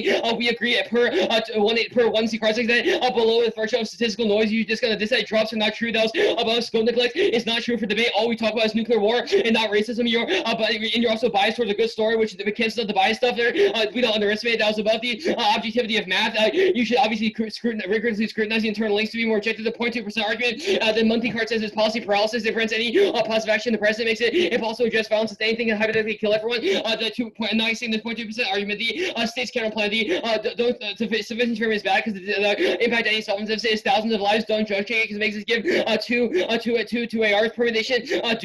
Permutation solves any reason why juries are bad.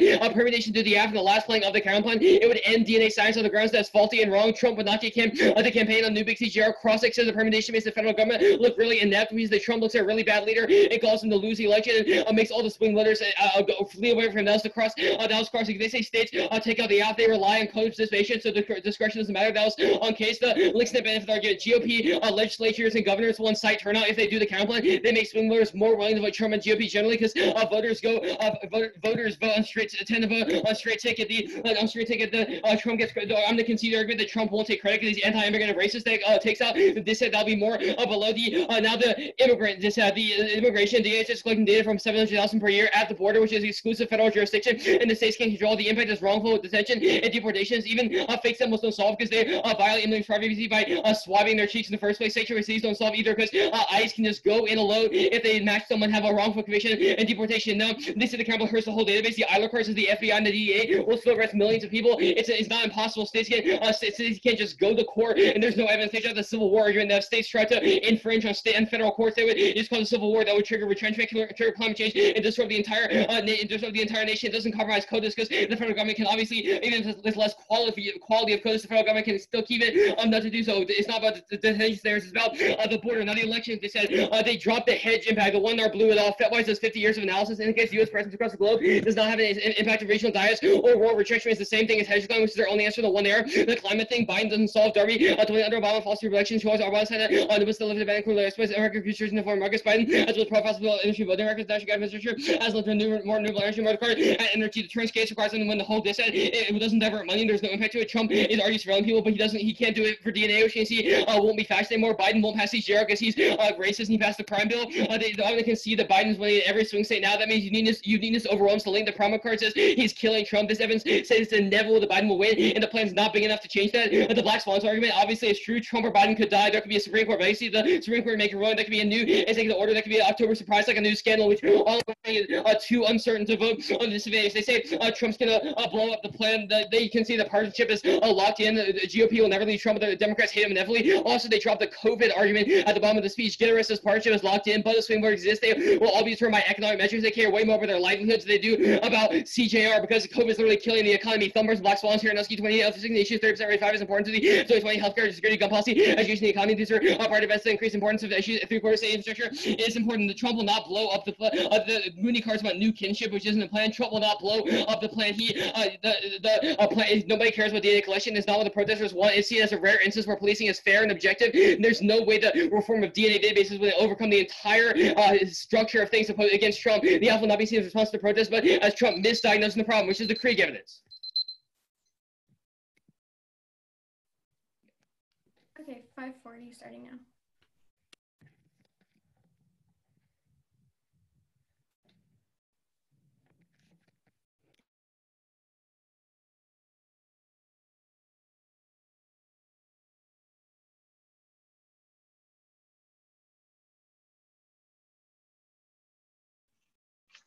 All right.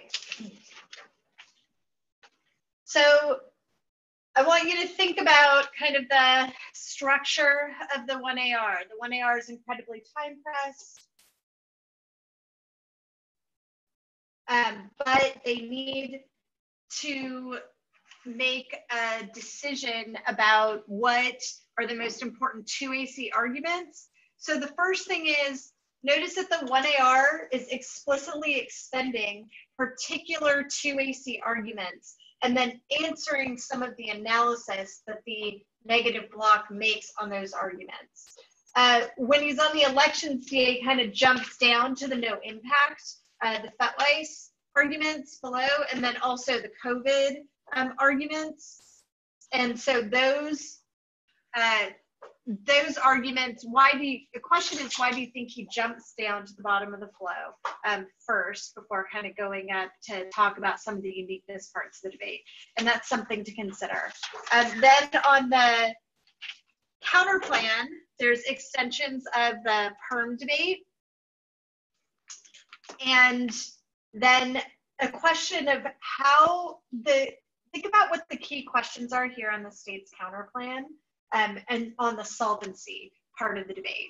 It's kind of a question of, it seems like a couple main distinctions that are happening. Number one, is the database itself the key to how people are racially categorized as criminals or stereotyped as criminals?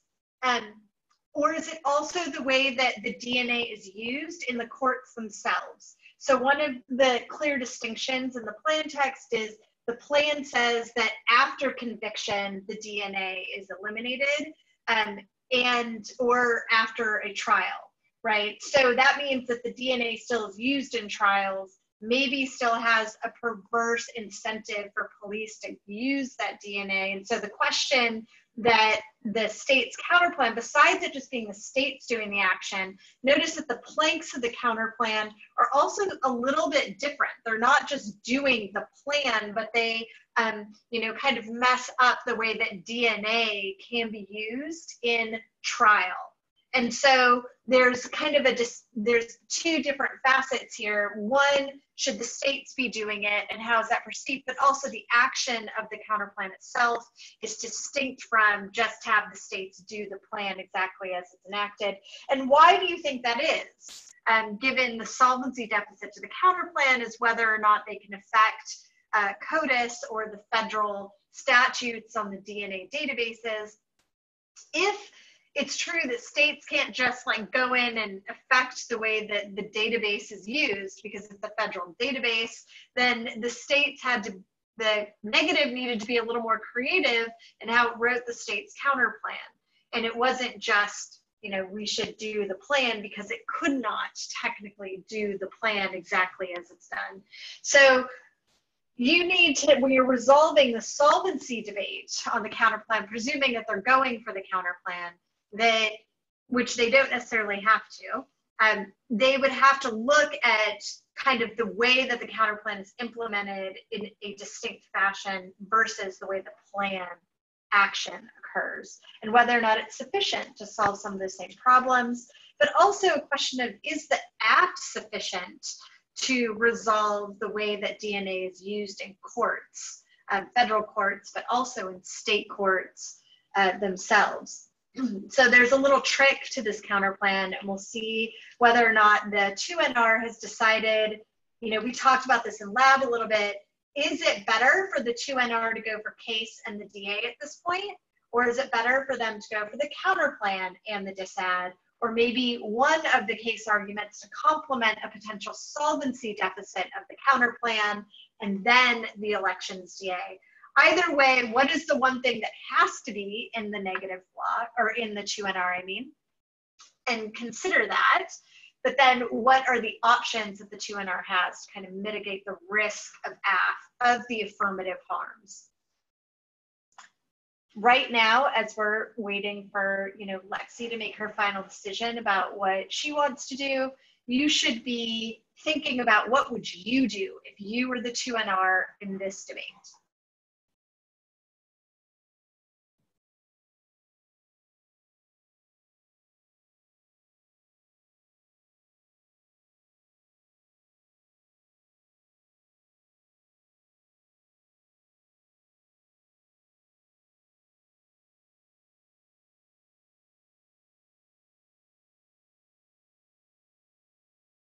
Okay. Allison, will you mute yourself? Oh, sorry. Okay, the order is going to be the politics disad, the counter plan, framing, case.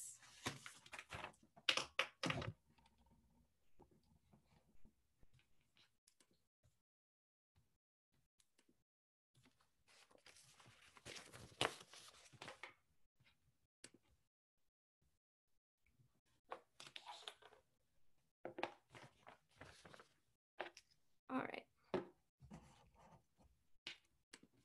Is anyone not ready?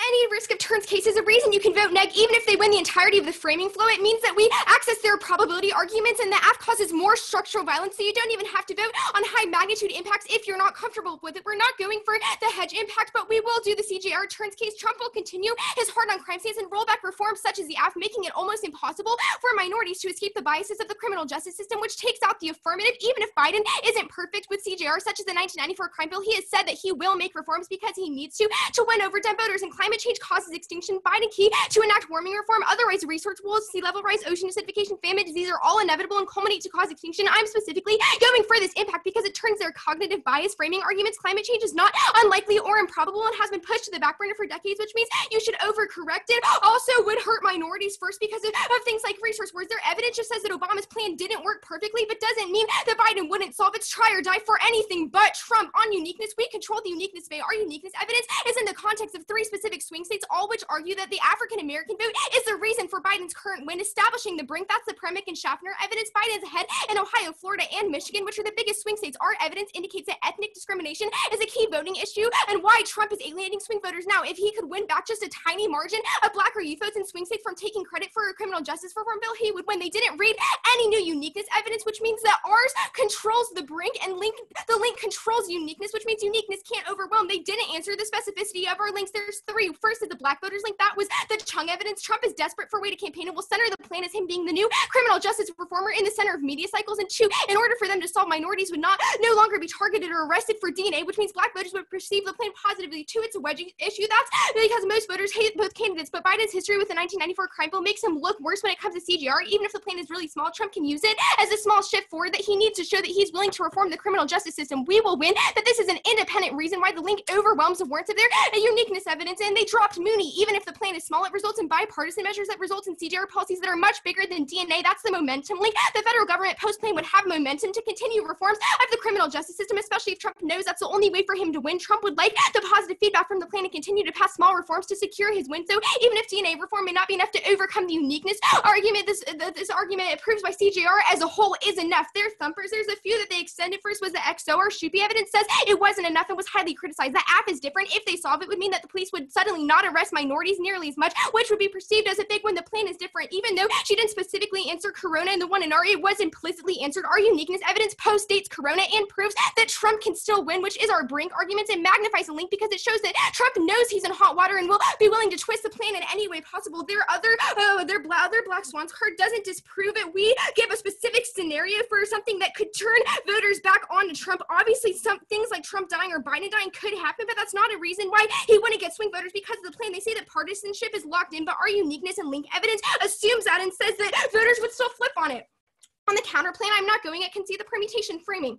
We're significantly ahead on framing. Any risk of the DA or turns cases a reason to vote neg. Cognitive bias turns all of their offense. That's the GGP evidence. We are biased to under-evaluate existential risk because we don't have the capacity to understand their magnitude. That makes us do things like vote on an app that probably doesn't solve anything, even when existential impacts are in the picture. That does assume the debate space probability times magnitude is best. They dropped our warrants. First, evaluating based on just morality and probable impacts is a slippery slope. It's arbitrary. For example, Trump thinks his moral destiny is to lock down the border. Second was genocidal logic. Their framing supports genocidal logic by saying that certain lives should be prioritized over others just because there's a probable impact now, and blame shift. Their framework works at the individual level but justifies atrocities when applied to the actions of policymakers, and magnitude is the only objective way to evaluate impacts in the round. Our impacts still take into account low probability impact through turns case, which solves all of their offense. The only thing they really went for was that probability solves extinction, but that links to them just as much. If background noise implicates our impacts, so do theirs. We can still use a linear mode of causality if we prove our internal link chains are more influenced by the plan than statistical background noise. It's their burden to prove how helping coded databases would spill up to solve big impacts, or what exactly the ripple effects would be. We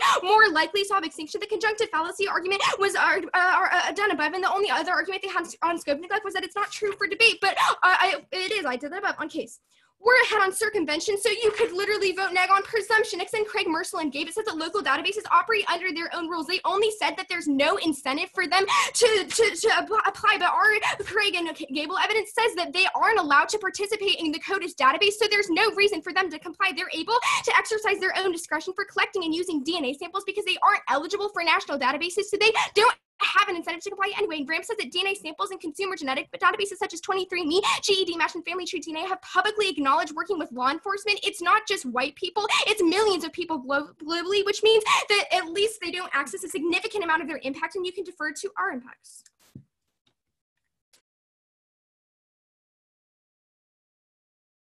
I think 324. I'm going to run I it. think it's 337.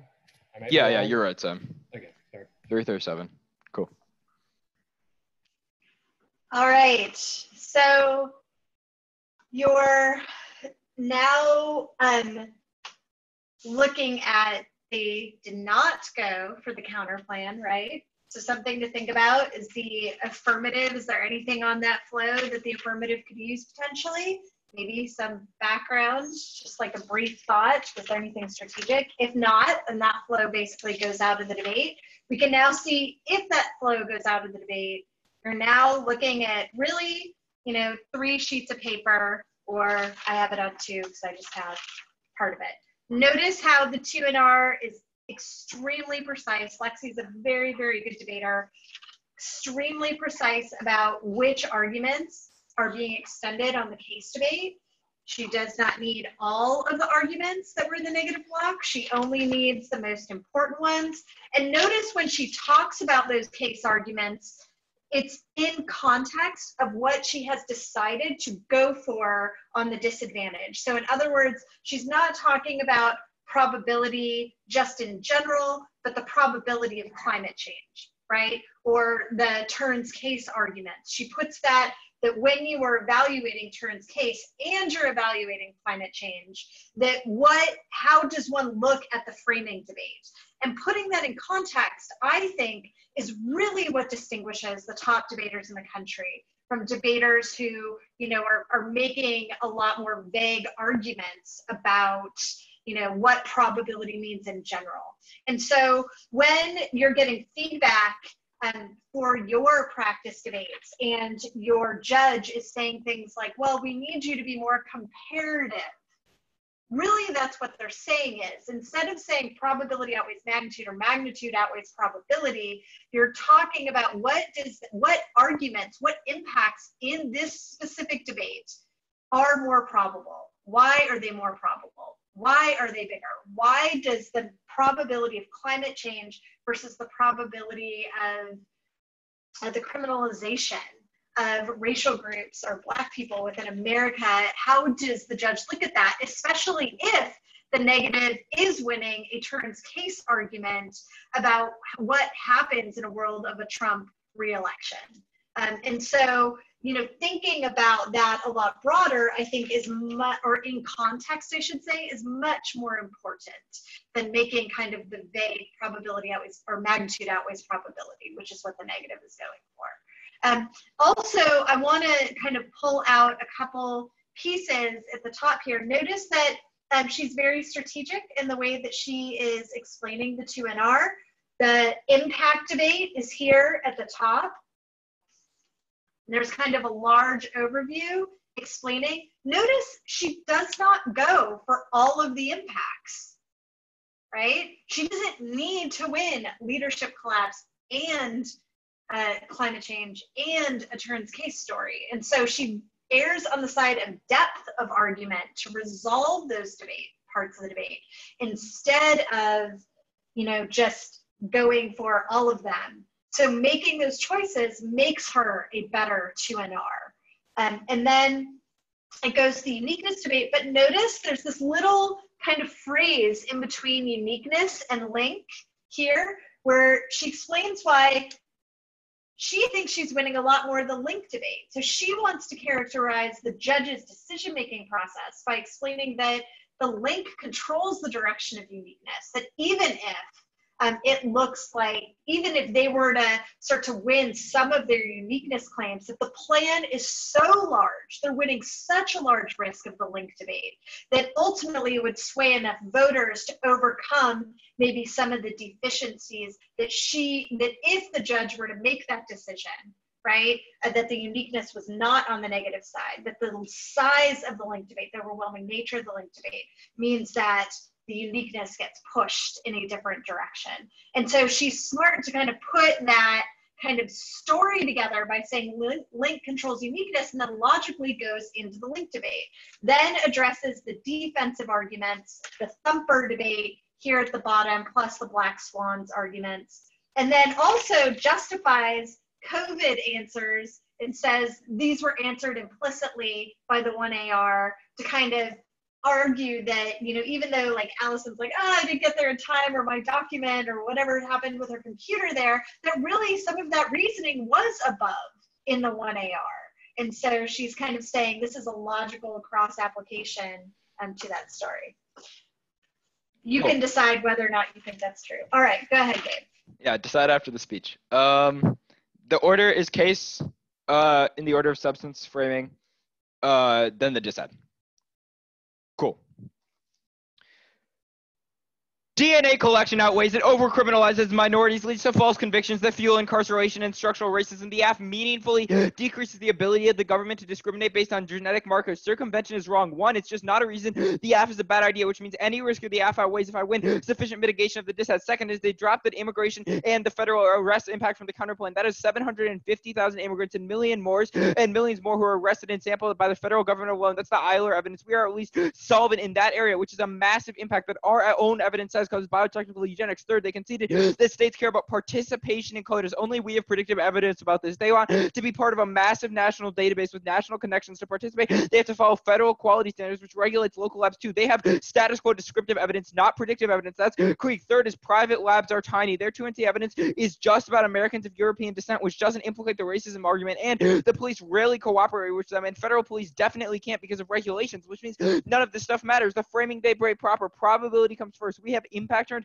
extinction framing, and it makes sense in the context of this. At first, this policy paralysis is dropped. The magnitude of extinction is so large that we could never take any positive action. Think about it, what it means for everyday life. You literally couldn't go to school because the probability of death is too high, which internally turns all their arguments about why Biden is good for criminal justice, because their ethical frame makes that impossible. It's illogical and means we are unable to resolve any violence in the status quo. Second is it solves extinction better. Uncertainty means speculating on future extinction risks makes us less likely to solve them, but more likely to perpetuate racism. Their only answer to Karnofsky was it's not specific, but the 1AR said explicitly arrest racism, makes society more peaceful and more democratic at the margins, which internal link turns the link and the impact to the 2020 dissent and just outweighs the cognitive bias argument. Goes after their argument was simply that people talk about extras in debate, and that's good, but it disproves that there is cognitive bias in the first place, because it proves that we are competitively incentivized to over focus on large magnitude impacts, such as they have a large magnitude in this impact in this debate that they probably aren't able to solve, but you still want to cop out on it, which just proves you should over focus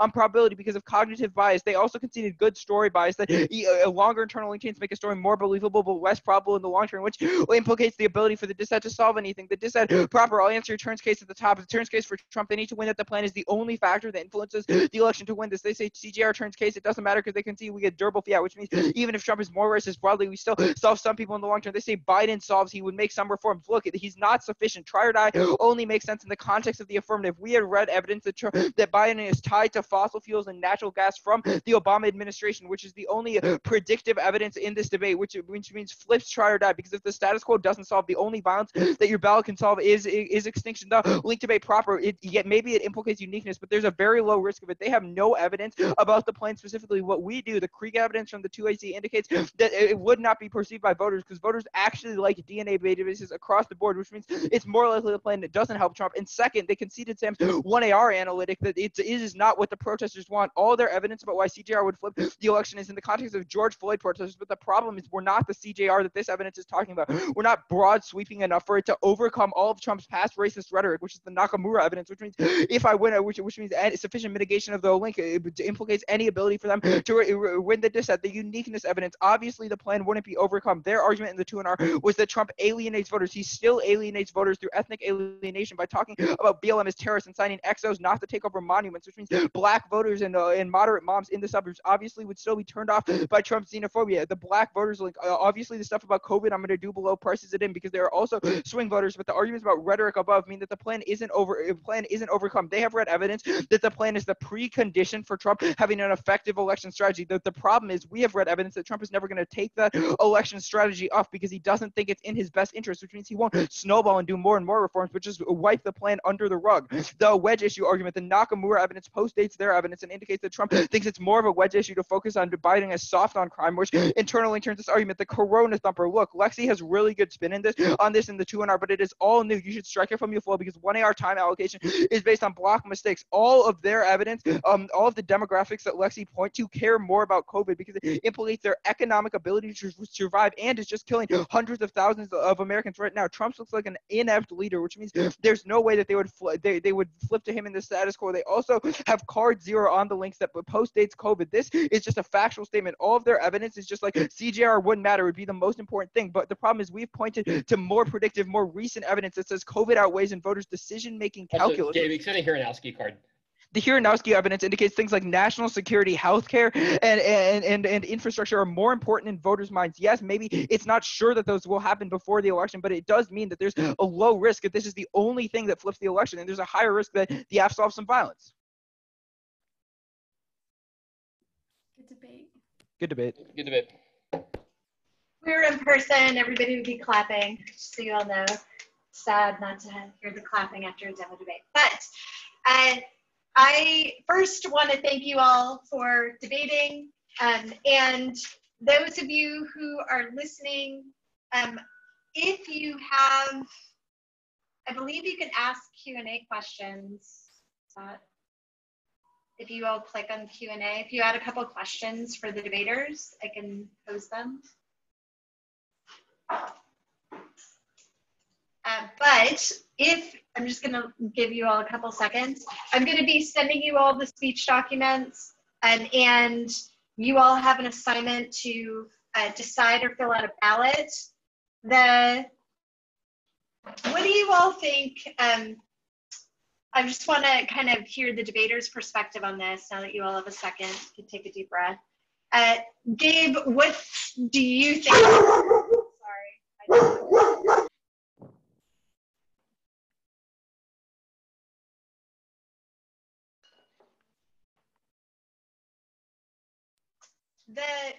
Gabe, what do you think if you wanted your judges to start somewhere on their flows? What's the one place, like walk them through what the starting point for the decision is, and then like what you would want them to evaluate in what order if they were judging the state or as a judge?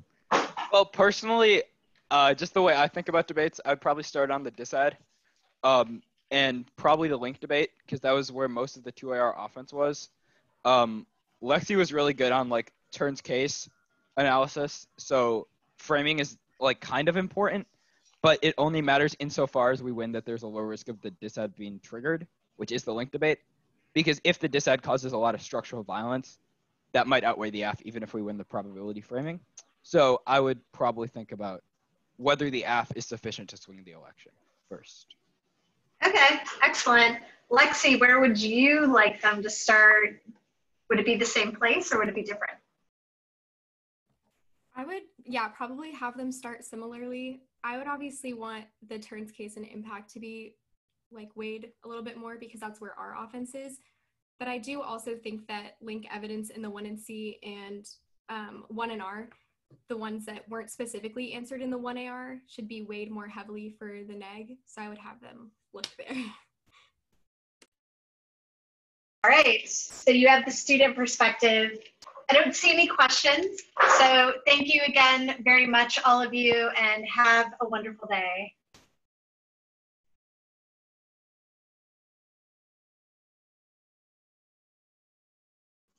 Students, go ahead and leave the webinar and go to lab today. Or actually, we have a break right now. We'll reconvene at 3:45. Go to today's module though and fill out the ballot. I will put in pictures of my flows. I will put in the speech documents, and I will put in the assignment to complete a ballot.